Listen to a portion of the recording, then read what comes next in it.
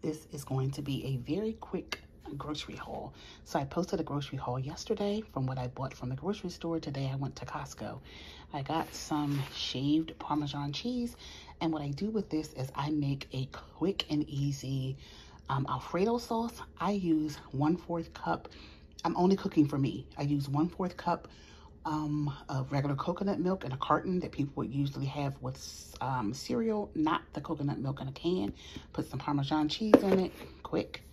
Broccoli, I'm going to steam this and take it on my work trip this week.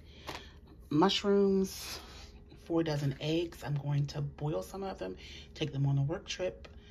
And then I have these biscuits that I can use for a snack or to eat with a piece of fruit.